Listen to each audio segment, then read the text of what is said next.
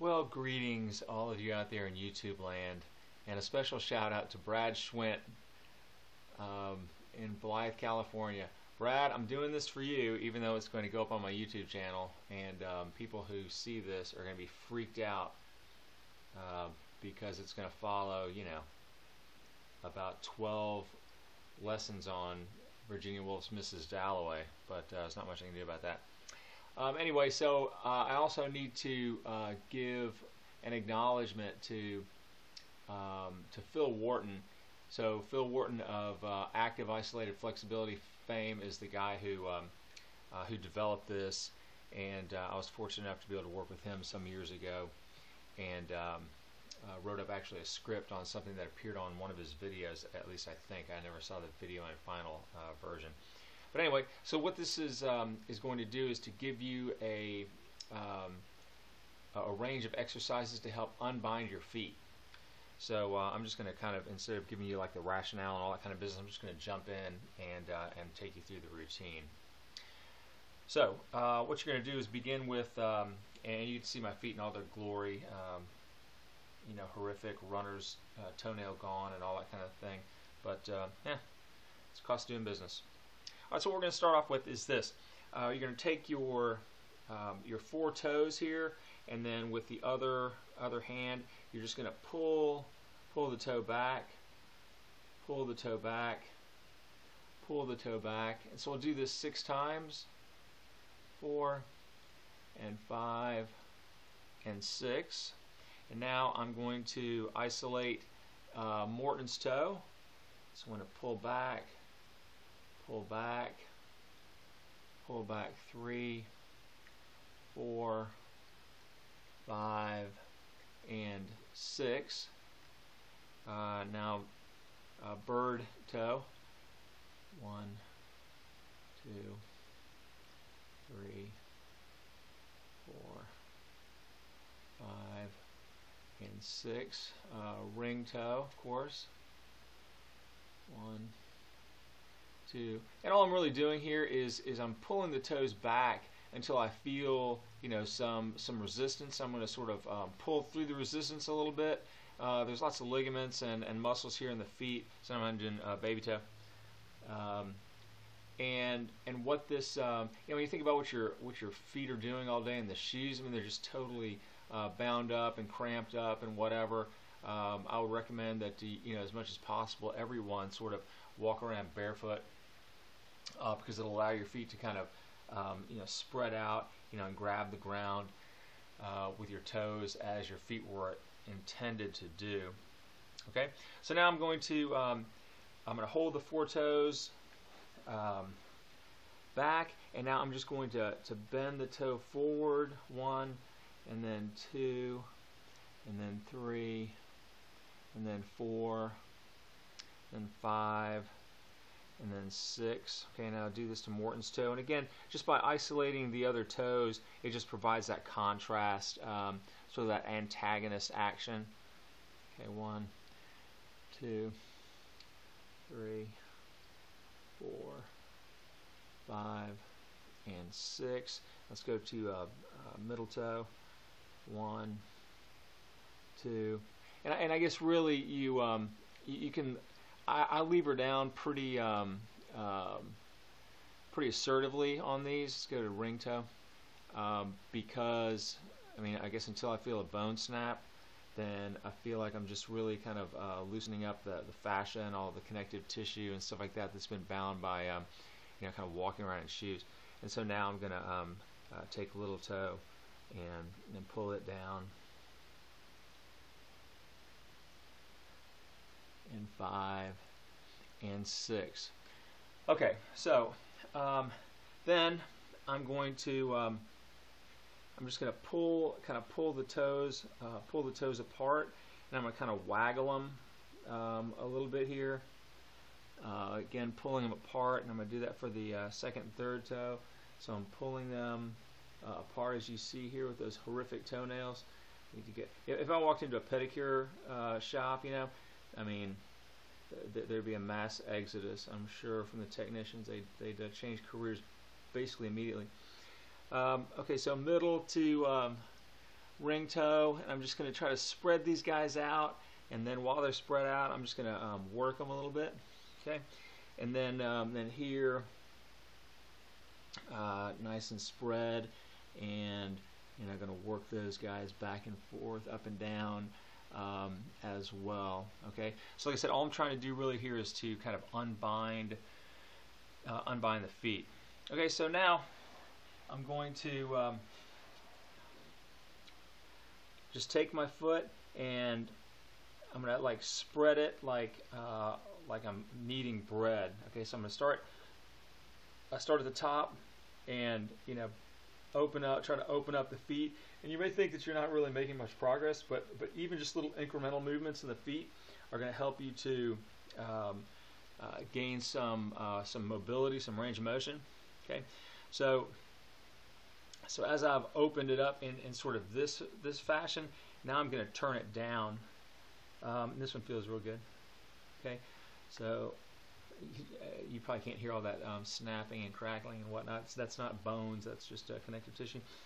Okay, so and then I might just like push along with my thumbs. I'm going to push along the top of the foot and really kind of open that guy up. Okay, and then we start to get to the toes. All right, and what's happening with me right now, anyway, just thought I'd share, is my calf is cramping like mad. So lean that forward a little bit. Okay. All right, so now what I'm going to do is take the foot and I'm going to turn it up, and I'm going to so I rested on the opposite side. You can't see this, I guess I'm going resting on my opposite shin, and I'm just going to turn the foot up here. And I'm going to turn it up. I'm going to turn it up. I'm going to turn it up. Okay, so I'm just trying to get some. Say we're sitting outside with the kids and stuff. He's saying I'm trying to give them at the bottom of my foot some sunlight. So I just want to turn that up here. I'm getting some like kind of rotational type stretch here. Okay. Now then I'll do this. So I'm going to take my thumb. Okay, take my thumb right here at the attachment to the plantar tendon attaches here at the old heel bone. So I'm just going to run my thumb along that ligament that goes with that first metatarsal, and then once I get to the bottom of the metatarsal head, you can feel that attachment there.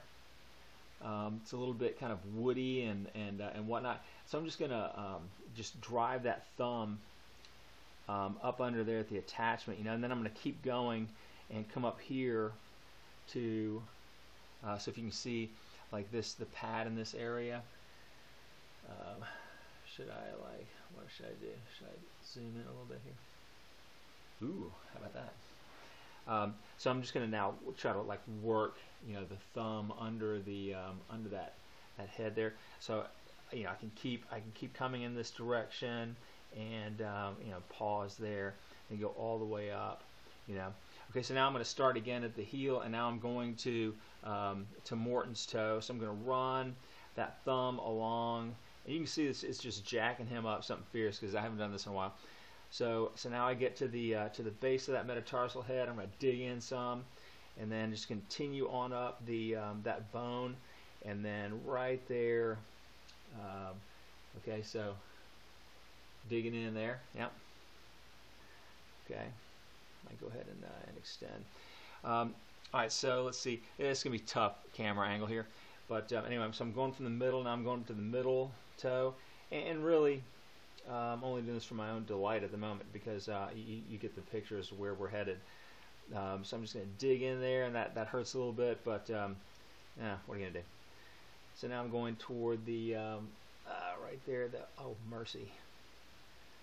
All right, so digging in. And okay, so now I'm going to have to switch hands. So I'm going here to the ring toe and really digging in nice there.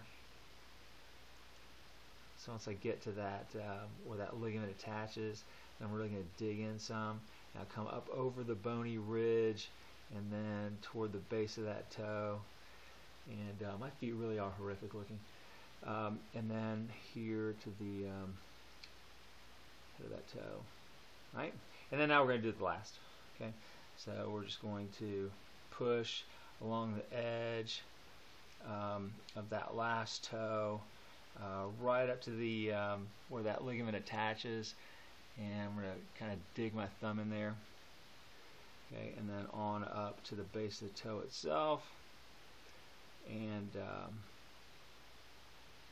so forth. Okay, now I'm going to go ahead and just, and like if you've got the kind of flexibility to do this, so I'm going to take the palm of my hand, I'm going to put it under the toes here, and now I'm just going to like lever back. You probably can't see a lot of movement, but I'm feeling a lot of movement in there, and so this is now going to stretch like Achilles tendon. Achilles tendon is going to take you all the way up to the soleus, and of course, you know, the soleus attaches back here at the back of your tibia, and the old gastroc comes in and wraps around that in a loving embrace. So I'm just going to pull back on this, and I'm going to pull back on this. And so I'm really kind of trying to increase my range of motion. I'm working the calf, the soleus in this guy as well. Okay, so I'm just pulling back. Okay. All right, and now last thing I'm going to do is just I'm going to pull forward. I'm going to pull forward on this guy, like the whole foot together. Okay. Pulling that in. All right. Oh.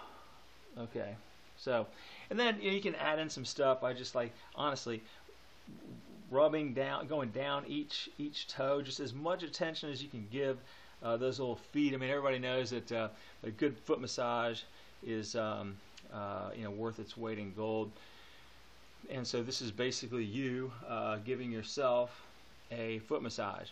And so what I can tell is that that there's a huge difference in how like how much more mobility I've got in this right foot than the left one. And the left one feels totally jammed up. So, quite frankly, I'm not gonna burn YouTube video time on this, because this foot is way worse. Look at that toenail; it's a horror. But you're basically going to be doing the same sort of thing, okay? And that is that you're going to hold these toes back. And now I'm going to, and I don't have very much range of motion in this toe at all. I had turf toe on this one once upon a time.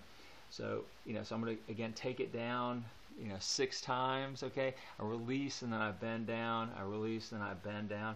Okay, and then I'm going to, I'm isolating Wharton's toe, and bend down, and bend down. And these are kind of the key exercises. So I want to hold these other ones back, and then isolate the individual toes. And so once you've done that, okay, and so 6 times for each toe, I'm just going to truncate this a little bit. So there's ring toe, doing it a couple more times, really pulling down on that guy. You can hear him squealing. And then little toe like that. Okay, and then again, you're going to hold, I'm holding these guys with my right hand, and now I'm going to pull back on this. Now I can feel that stretch all the way through here, and you can probably see how the musculature, and I'm not a physiologist, so I'm not going to give you the muscle names or whatever, but you can see how that kind of activates right there. So each time I pull back on it, just a beauty. Okay, and I'm going to do the same sort of thing here. And really, this stretch here, where you're going, you know, sort of toes toward the, pulling the toes toward the shin. When you think about it, this is where the range of motion is really the most impinged rather by the shoe, because your foot just tends to be like a, you know, like a claw in there. It's just, you know, totally bound up, and so by allowing your toes to release and then pulling back on them, helps to unbind them, and man, it feels really good too. Okay, so then again, I'm, you know, isolating the other ones and pulling back on these guys, and then I go through the same routine, you know, where I'm pulling the foot this way, you know, a bunch of times. Okay, and I'm working from the top to the bottom, and then I'm pulling the foot in this direction, like trying to open up. Okay, and quite frankly, that's all. These are all the ones I can remember, and I don't think there really are anymore. But you know, but while you're fooling around down there, of course you can always you know, add stuff that you think makes sense. But again, you know, like we're spreading the toes out, you know, and this kind of business. And then I'm gonna you know, I'm gonna waggle them like top and bottom.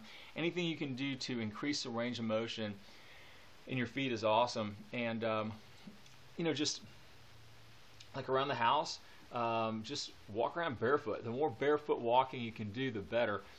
There's a bunch of research out there, and I don't have the citations or anything, but the incidence of injury in unshod populations around the world is a fraction, a small fraction of what it is with you know, with like the first world. Okay, because it's mostly third world you know, countries that where people, you know, go around unshod. But it's what these guys are designed to do, is to bear weight and to make contact with the ground. You know, Gerard Manley Hopkins wrote a nice little poem, God's Grandeur, where he talked about you know, the foot doesn't feel now being shod. So so go ahead and you know, take shoes off, take your socks off, do these exercises, and then wander around out in your yard barefoot and feel the earth. All right, that's it. Hope you enjoyed that.